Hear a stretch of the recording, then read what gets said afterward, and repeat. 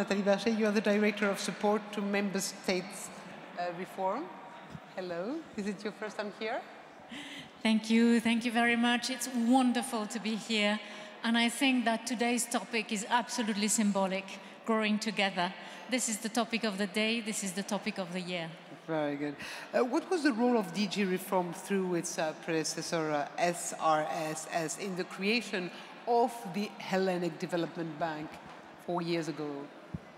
Well, as we were discussing this morning, we need to do something to help companies grow. We need to get something to help entrepreneurs launch and develop their companies. And for that, you need development banks. So it was a great honor for the Commission to contribute to the establishment of the Hellenic Development Bank. And this is something that we have not done in isolation. We have done it together in partnership with the technical assistance of the French Development Bank, BPI. We're very proud of this because we can see the impact of the Hellenic Development Bank. And we hope that in the future, this initiative and all the work of the Hellenic Development Bank will help to continue the Greek entrepreneurs to grow and to enter into very productive partnerships with other entrepreneurs and with other development banks. This is called growing together. Just to understand, what was the role of BPI? Which role did BPI play at the beginning of this creation of HDB Greece? Well, you know, BPI has a very strong experience as a development bank.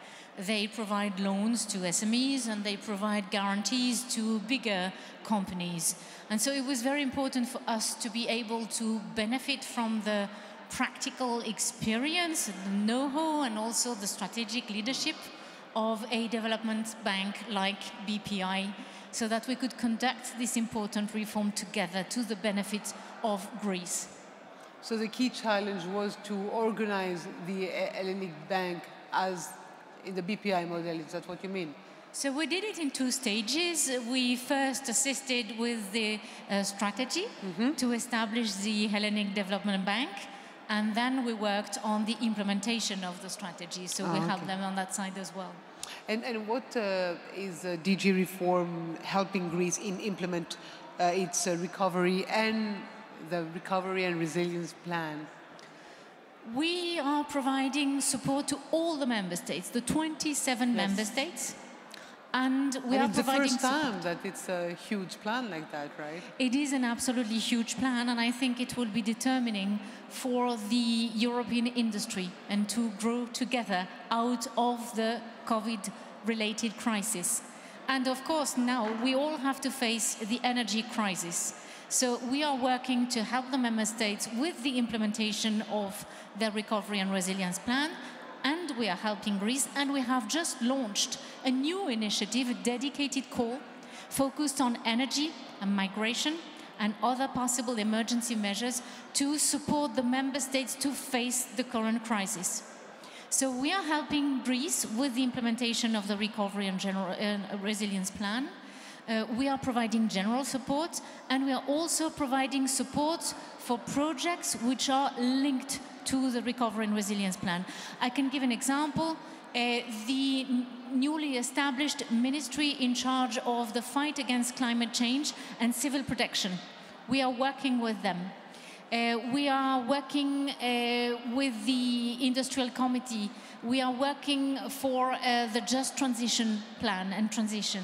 So we are doing a lot directly for general support to implement the recovery and resilience plan, and also in very strategic projects.